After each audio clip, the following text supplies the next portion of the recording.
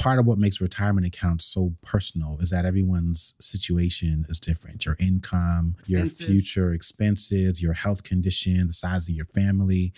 And I say that because I think there are so many of us who are so sharply convicted about the way that they believe money should flow and be structured. And just because one person in your life isn't investing in their 401k, or you may have a friend who has a 529, but you don't, none of these, this is not about right or wrong. Right. This is not about, hey, these are all of the things that you can take advantage of and therefore you should. Some of these things just may not make sense for you.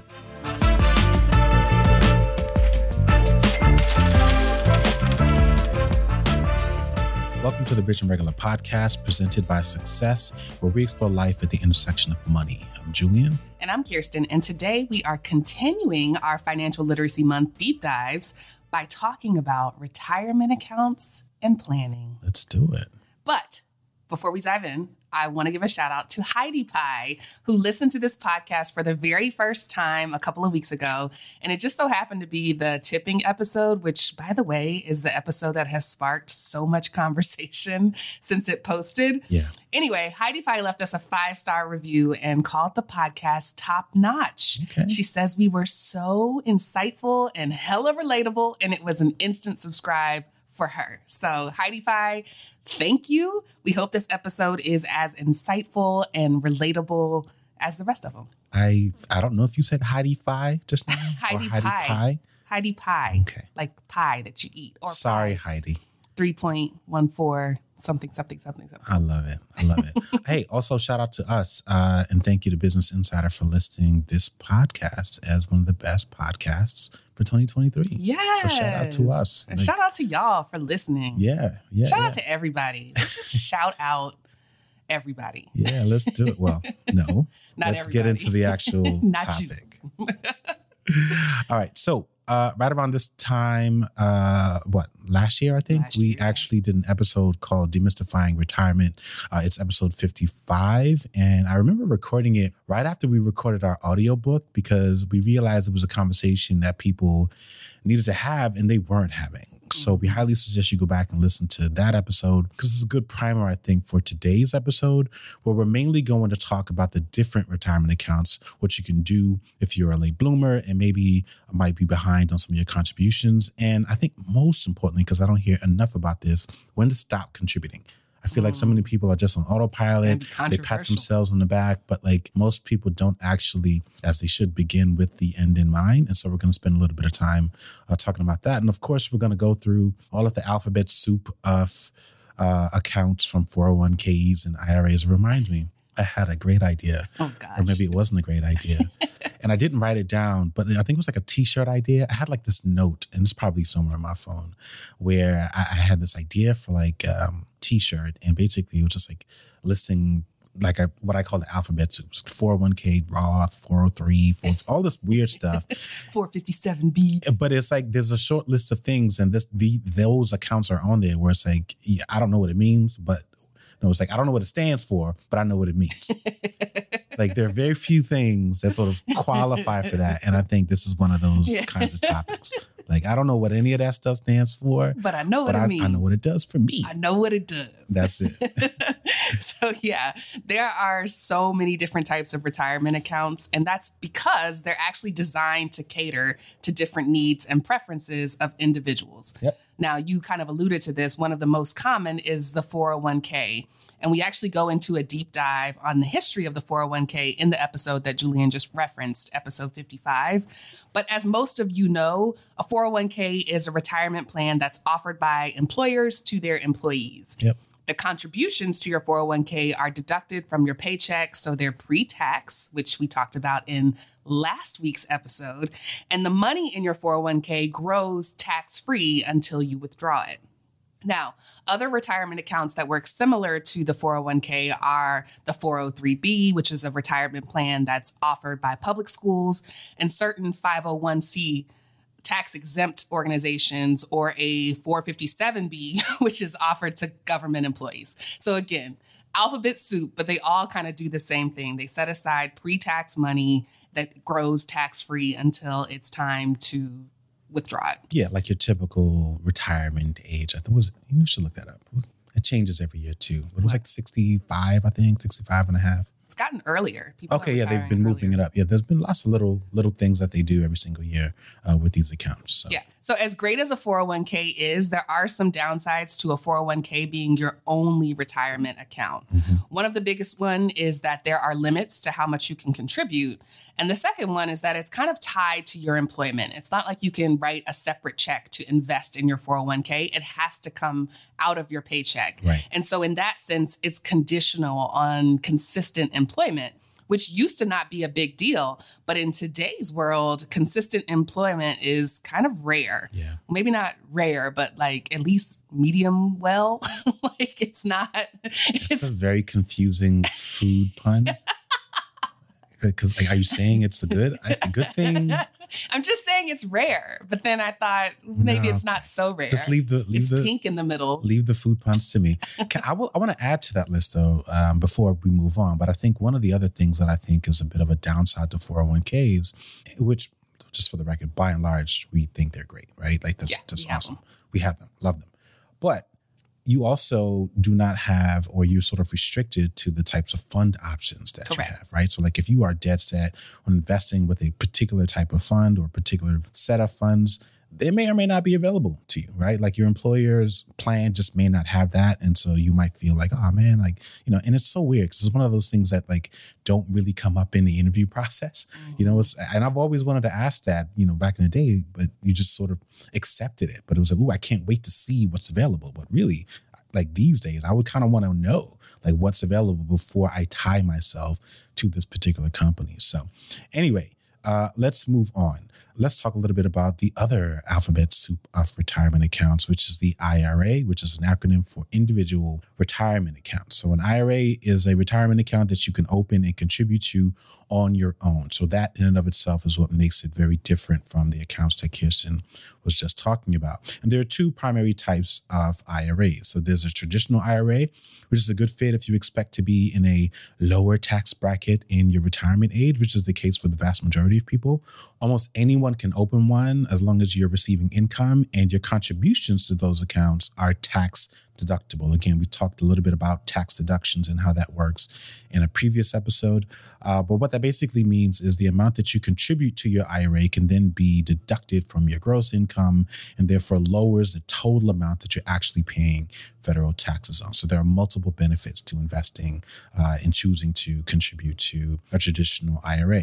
Very similar to an 401k, that money grows tax-free until you withdraw it. And so there are these sort of mandatory withdrawal dates, typically around that retirement age, like in your 60s and 70s. Sometimes they move them up, sometimes they move them back. But basically, at some point, the IRS requires you to withdraw money from them, required distributions. And up until that point, the money sort of grows tax-free. So that's traditional IRAs. The other one, just where things get a little tricky for some folks, but this is also, I think, a lot of people's favorites accounts, which is a Roth IRA. And it works similar to a traditional IRA with a couple of tweaks. So unlike a traditional IRA, you're not making contributions to a Roth using pre-tax dollars.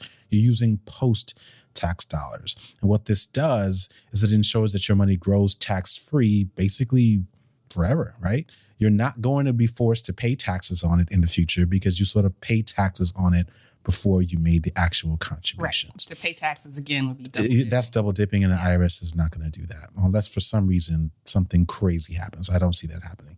The decision that you're typically making here, and there's always talk about this, like this is like one of the primary conversations in the personal finance and investing world, is which one is best? Should you invest in a traditional? Should you invest in a Roth? Again, it all goes down to whether or not you anticipate you'll be paying more or less taxes in the future. In theory, you want to minimize the amount that you're paying in taxes. And so you're making a guesstimate as to whether or not it's best to pay taxes now versus what you anticipate you might have to pay in the future. most people, it's practically impossible to make that sort of decision. No one can predict the future. So just make the best decision that you can. And of course, whenever you need help, you can reach out to a tax planner or a CPA. I want to add a couple of quick notes here. There are contribution limits to both of these accounts. And so in 2023, the contribution limit, the max amount that you can contribute to either one of these was $6,500. The IRS does offer incentives, what they call catch-up contributions for older investors. We'll get into that a little bit later. The second one, this is one of the other things that I think makes Roth IRAs just a little tricky for some folks, is that there are also income limitations. So traditional IRAs don't have an income limit, meaning it doesn't matter how much money you can always contribute to a traditional IRA. Roth IRAs are a little different. There are income limitations. This also changes every year, which is what I think adds to the confusion. But to contribute to a Roth, your modified adjusted gross income, which is different from just your adjusted gross income, you'll see that line item when you file your taxes. That number has to be less than $153,000. And this is the 2023 contribution, right? So something to think about. If you are eligible, go ahead and do it. It's always a great idea to save and invest. But if you're one of those fortunate people who don't worry. And I'm sure you probably already know this. There are other types of accounts that you can use. The last thing that I'm going to mention very, very briefly is what's called a backdoor Roth IRA. And this is a tool, and I'm not going to get into all the details, but basically it's for people who have a traditional IRA, convert some of those funds or all of those funds into a Roth IRA. You're basically taking advantage of, you can call it a loophole or basically a function of some of these accounts. But people do that, especially like in the early retirement and financial independence community. They do that basically so that they can access the money that's sort of housed in these tax deferred accounts earlier than the required withdrawal dates to minimize or in some cases eliminate paying taxes. Again, we're not going to get into all of that stuff here, but just wanted to make sure that is an option available for you because I know a lot of people ask those questions because they're trying to figure out, well, I'm doing these things, but how do I get my money without like having to pay the 10%, 20% in some cases, penalties that come from withdrawing early from tax deferred accounts. So we've talked about these as employer-sponsored retirement accounts, but I think it's really important to note that there are also 401ks and IRA options for the self-employed folks that are out there. Mm-hmm. We meet a lot of entrepreneurs and small business owners, and sometimes they're so stuck in the day-to-day that they forget that they have to plan for their own retirement. There's no employer that's doing that for them. Yeah, and they think that all their wealth is just in real estate or it's all in the business. They don't think about it. It's almost as if they think it's something that employees do or even their employees do, but they forget to do it for themselves. Right. So if you have a small business or a sole proprietorship that doesn't have any employees other than a spouse, so that would be like our business where it's just the two of us, the solo 401k is a great option. Yep. It allows you to contribute as both the employee and the employer, which makes the contribution limits much higher. This is what we have. And just to put it in perspective, like Julian mentioned, the 401k contribution limit for 2023, actually, I don't think you mentioned this. The 401k contribution limit for 2023 is $22,500, but the solo 401k contribution limit is up to $66,000. Yeah, that's the combination of both. Like once you add in both of them, you get that sort of premium on it. And I love to kind of call that out, not just because, we're sort of pro entrepreneurship, but because I think one of the things that people use to discourage solo 401ks is that, well, you don't get a match. And it's like, well, you are the match, right? So you can match it, like you can match the entire amount. Like it's not 4% or 3%, and it's not tiered down. Like you get, like you said, up to $66,000 that you can put into a solo 401k as an entrepreneur that like goes straight in your pocket. So like it's really, really awesome and a great tool. And I think a huge incentive for people who are looking to save for retirement. And even if you have more than two people in your business, you and your spouse, if you're self-employed and the owner of a business that has limited employees, like under 100, you can also open a SEP IRA or a simple IRA that allows you to extend the retirement benefits to your teams. Yep. All right. So I think that's about 60% of the alphabet soup. 401ks, we talked a little bit about traditional and Roth IRAs. I want to move on to a couple of other accounts. And primarily, I'm going to spend some time talking about HSAs and more recently, the 529 plan, which is like a college savings account. So an HSA, which is another acronym for Health Savings Account, I don't think a lot of people realize that there is an investing component to this. It's not just like a function of your health insurance or something like that. It's far more complex and useful, in my opinion, than that. HSAs were designed to incentivize Americans to save for health-related expenses because when you contribute to an HSA, you can basically deduct the contribution from your income taxes. So you can opt to invest a portion of that money, which grows tax-free until you use it for qualified medical expenses. And the reason it can also be considered a retirement account, and what makes it really cool is that once you turn 65, you can use that money in your HSA for any purpose without a penalty, which I think that's new. I don't know that was always like that. Or maybe it was, and I just never really thought about it because I haven't quite envisioned life at past 65. Yeah, it's been there as long as I've known about HSAs. Okay, I just know there's been a lot of changes going on over the last couple of years. So, okay. So you'll still have to pay taxes on the withdrawals if you're not using them for qualified medical expenses. But other than that, it's basically a secret stash of money that can be used for any purpose in retirement, which I think is great. Most people I know who have HSAs love them. We have HSAs and love them. It's a great way, like I said, to just sort of stash money if you're, especially if you wanted to, let's say, contribute to a Roth IRA, but you happen to just make a little bit more or too much over the contribution limitation or the income limitation. With the HSA, you actually don't have that problem. You can sort of use that to contribute as like a type of retirement account, if you will, instead of a Roth IRA. The contribution limits are a little different too, though. So in 2023, you're allowed to contribute up to $3,850 for self-only coverage and $7,750 for family coverage. The other quick things that I'll call out here for HSAs is that people use it as a tool to kind of supplement their insurance and therefore lower their insurance premium costs. So the way that I think about it is you're either going to pay a high premium throughout your working career in your life for health insurance to cover the possibility that something happened, or you can choose to pay less to that insurance company by way of premiums. Use that money instead to go towards an HSA. And in a way, you're kind of building your own pool of money that you can use to pay for medical costs, as opposed to always leaning on an insurance company to do it. And again, this is not an either or kind of thing. Most people sort of do a little bit of both, but it's really cool because if you don't happen to use your pot of money, you get to keep your pot of money instead of giving your money in the form of premiums to an insurance company, nothing happening, and you really not getting anything in return other than the comfort in knowing that nothing happened.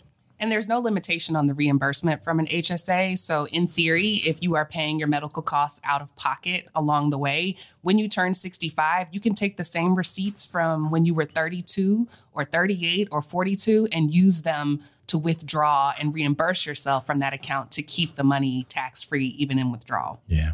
Okay, similar to the HSA, there is the 529, and we also did an episode on 529s way back when. It's episode 15, back when we were baby podcasters, and they have continued to evolve since we recorded that episode. It's still a really good listen for a primer, but I'll give you a quick description of what a 529 is and why it can be considered a retirement account due to some recent legislative changes. Very exciting. Like an HSA, a 529 is a tax advantage investment plan for qualified educational expenses and contributions to your 529 plan grow tax-free from federal taxes. Now, before recently, if you didn't use your 529, let's say because your kid decided to skip college, or maybe they got scholarships, or they didn't have any early education expenses. Or they just wanted to start their rap career. Whatever it is, you would basically have to pay a penalty to withdraw the money for a reason outside of education, or change the beneficiary so someone else could use it, or use it for yourself or continued education. But buried deep in the recent $1.7 trillion spending bill that passed last year was a section that amends the tax code so beneficiaries of 529 plans can roll up to $35,000 of their funds from their 529 to a Roth IRA penalty-free starting in 2024. Yeah. Now, of course, there are some restrictions and caveats. The rollovers can only begin once the money has been in a 529 plan for 15 years, and the amount is still subject to Roth IRA limits. But again, it's another incentive for people to set aside money in advance. All right. So going back to what you were saying about 529s, I think the other reason why I like that function or that change that they passed last year is because it just removes another obstacle for people, right? I think there's so much talk about whether or not college degrees are even worth it or whether or not colleges are going to be affordable in the future, which I think in some ways has discouraged a lot of people from even investing in a 529 plan. So by them adding this additional layer of flexibility, I think it kind of removes at least some of the hesitation that some folks may have and to say, all right, well, it's not like all is lost. There's more that you can do with that money, or you can repurpose those funds into other types of accounts. But while we're talking about incentives, I want to talk about two other kind of categories to incentives. And so the first one is what are called catch-up contributions. And like you mentioned earlier, for 2023, there's a limit to how much you can invest or contribute to a 401k account. This year, the number is $22,500, which, by the way, sounds absolutely crazy to me. Like I've been investing long enough to the point where I remember when that was like around $11,000. I feel like that was over 20 years ago. And the limit keeps increasing. Yeah, it does. It does every year. And they have the option to do that. I know there were some years where they didn't do that. But more recently, like I feel like they've been getting a bit more aggressive. But I remember when it was $11,000, $14,000, like, so to know that you can now contribute up to $22,500, like tax-free every single year, it, first of all, is amazing. Secondly, further proves the point that we made in our book around the 15-year career. If you can do that for 10 years, especially 15 years, in addition to like practically anything else to earn more money, and you just put that into, let's say, a Roth or something else, you're in a very different financial situation than most people who aren't able to do that. And if you can do that with a partner, we're talking about a lot of money. Like, you start to see how, quite honestly, easy it is to become a millionaire in 15 years. So that's one of the several reasons why I really, really like this stuff. But what's also interesting is now that I'm in my 40s, which is why I feel like there's an entire component to personal finance that is now starting to make a little bit more sense, or at least be more interesting to me, because I'm closer to these catch-up periods than I was when I first started learning about money. So basically, as a way for the government to incentivize people who are older to contribute more in the event they haven't been able to contribute in the past, or just as an added incentive to contribute more because you're eligible, they add in all of these little sort of additional cushions that allow you to basically stash even more than what people who are under that age limit are. And so for IRAs, it's $7,500 if you're over 50. For HSAs, it's an additional $1,000 if you're over 55.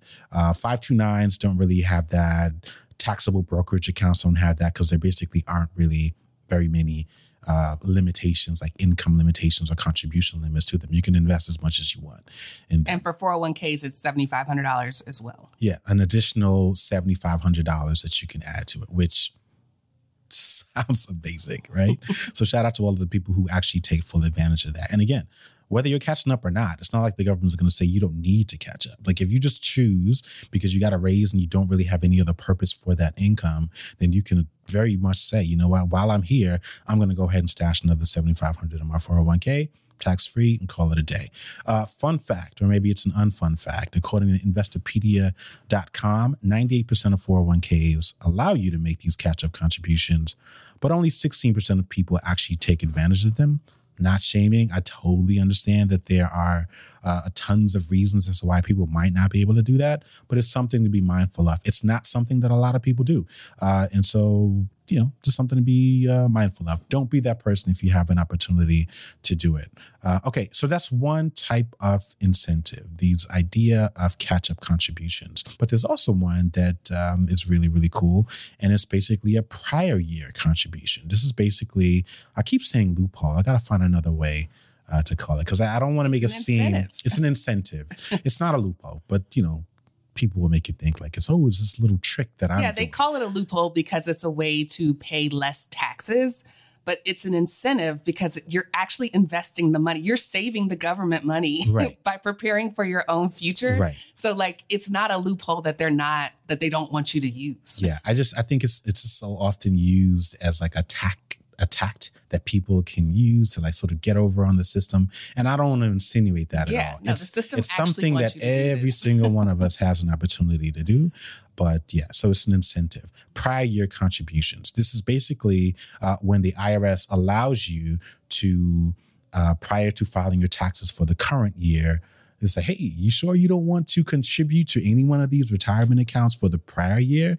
And what's cool is the way I think about it is you kind of have like 16 months to contribute to this 12-month period, right? So up until the tax filing day, which is like typically mid-April, up until that day, and we're in 2023 right now, you have the ability to say, hey, I've got some extra money and I actually don't want it to go towards any of my retirement accounts for the year of 2023. I want to put that towards 2022, which one benefits you. Obviously, you can't go back in time and compound interest, but you can go back in time and adjust your adjusted gross income, which can lower your prior year tax bill. So really, really cool. Obviously, these things can get a little confusing, but in my experience, when you're actually making these contributions, it's as simple as checking a box. So it's like, I'm going to invest this money, how much? And it's like, do you want to do it for this year or next year? Check the box, easy peasy, and you're done. Yeah. And so this leads us to the $1 million question, which is, when should you stop contributing to retirement accounts? Mm-hmm. And a lot of people who have saved consistently for retirement kind of have trouble making this transition from saver to spender, or just letting the money sit there and compound on its own when it's actually time, because the habit is so strong. And technically, you can still make catch-up contributions to non-employer sponsored retirement accounts even after you leave your job, as long as you have taxable income. So for all of the retired people who have jobs or side hustles or hobbies that earn them income, they can still be contributing to their non-employer sponsored retirement accounts. So the answer to this question, when should you stop, is like 98% of the other questions that get asked on this podcast. And that's, it depends. There's a lot of things that you want to factor in, but one of the first things that you want to factor in is longevity risk. And we'll talk about this a little more on an upcoming podcast when we talk about life insurance. Yeah. But the reality is, most people don't prepare for the possibility that they're going to live a really long time.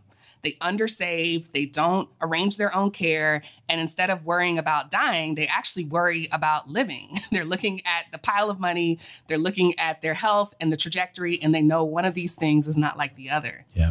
According to a 2017 survey by the Society of Actuaries, 1 out of 3 men and 1 out of 2 women who are currently in their 50s will live to be 90. And there's a 50% chance that at least one partner in the couple will still be alive at 92. Yeah.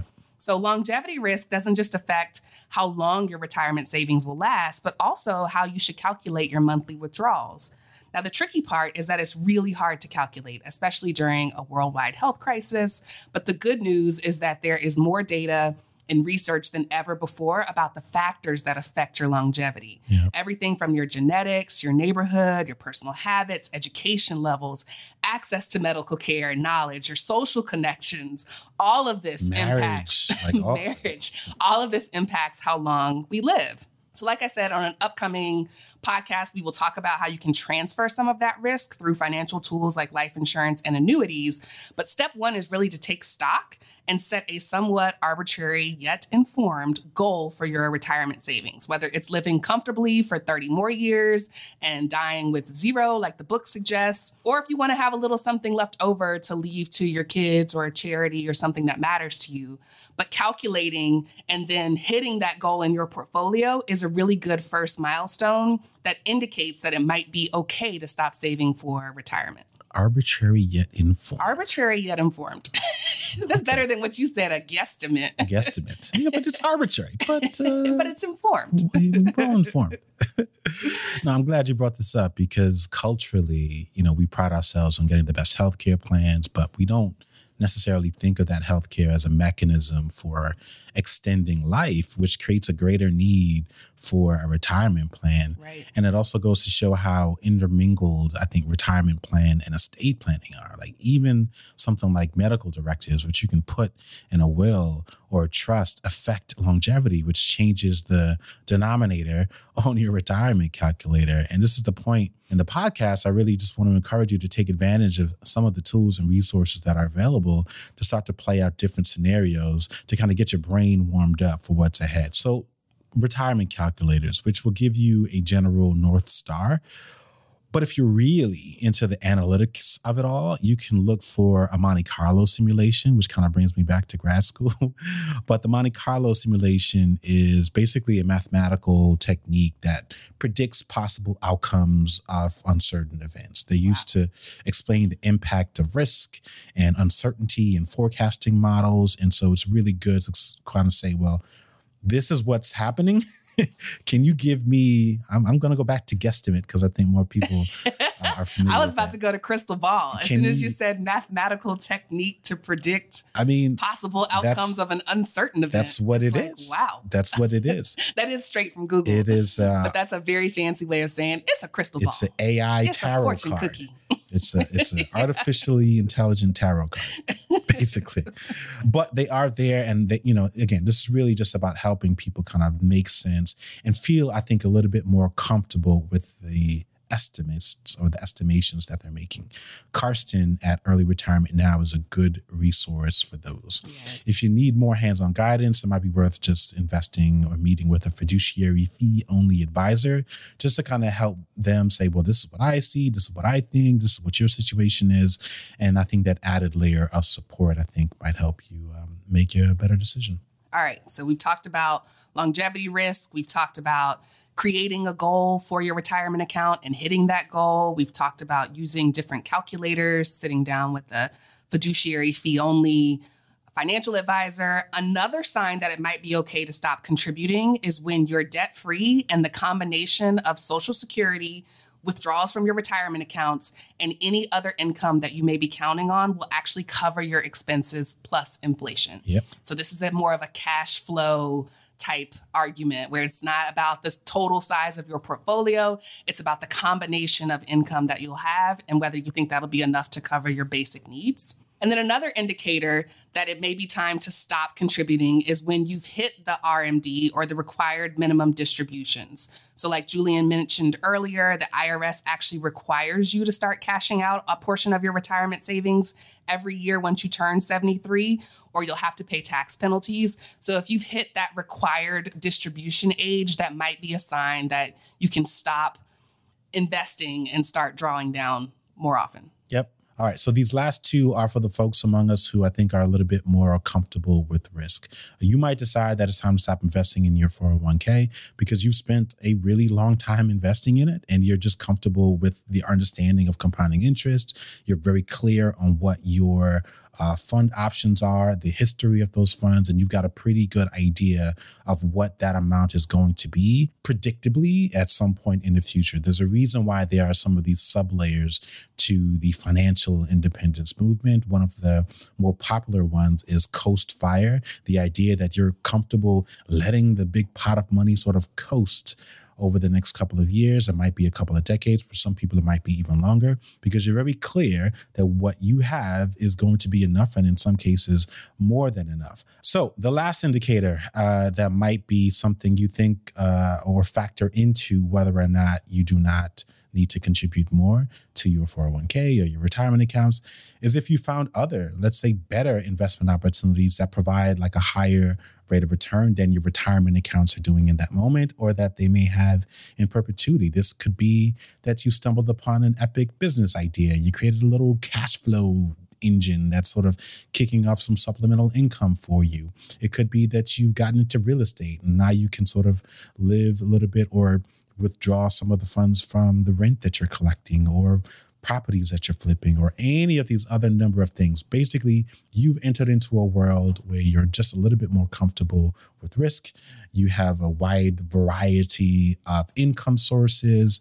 You may have stumbled into an inheritance. All of these little things sort of combined might make you say, you know what, like, I don't need to contribute to stash more money into an account that might be difficult to get money out of, right? I can withdraw that money. I can spend some of that money. I can give some more of that money away. So these are just things that you might want to think about. And if you're lucky, then congratulations. That's a good problem to have. Right. All right. We know this episode was chock full and loaded, so we'll move to final thoughts. And I'm actually going to borrow my final thought from the last time we talked about this. But one of the biggest misperceptions is that retirement is this team sport, and it's simply not. I'm not saying that it shouldn't be. I'm just saying that's not what it is. And during this episode, we've laid out several incentives that the government gives you to pre-fund your retirement while you're still working in your working years. And my theory, this is my theory, not an official theory, but my theory is that the reason they do this is so that when they don't provide you enough at the time that you need it, they can say, hey, man, I gave you every unfair advantage before this, so it's not really on me to help you figure out a solution, which again, I'm not saying that's right, but I am saying that's the system we're operating in. So take that and do what you will with it. I sadly agree. All right, my final thoughts. I think, part of what makes retirement accounts so personal is that everyone's situation is different. Your income, expenses, your future expenses, your health condition, the size of your family. And I say that because I think there are so many of us who are so sharply convicted about the way that they believe money should flow and be structured. And just because one person in your life isn't investing in their 401k, or you may have a friend who has a 529, but you don't, none of these, this is not about right or wrong. Right. This is not about, hey, these are all of the things that you can take advantage of and therefore you should. Some of these things just may not make sense for you. And obviously obvious things like a 529 may not make sense for you if you don't have a child. But you might say, well, I plan on having children. Or you might say, you know what, I'm going to be the rich auntie or uncle. I'm going to open up this account for my nieces and nephews, right? All of these things are personal decisions. So they're there for different variety of reasons. They are mechanisms that the IRS puts in place to allow you to make the most of the income that you generate. And obviously, if you do any one of these or any combination of these over time, you end up in a better situation than you would be if you didn't. And so we just wanted to make sure that we ran through some of these things and make sure that we were updating you all, refreshing you all in the event that you knew some of this stuff. And listen, I'll see you guys in 10 to 15 years. Hopefully we're all rich and sexy and on a cruise somewhere talking about our fat 401k retirement balances. Well, thank you for listening to another episode of the Rich and Regular podcast presented by Success. I thought I was going to have a different incentive. Get it? A different incentive for you to leave a 5-star review, but I think Julian just took care of that. So if you like what you heard, please leave us a 5-star rating and review on Apple Ratings and Review page, and we'll see you on the cruise. 2043. See you guys on Royal Caribbean. We'll see you next week.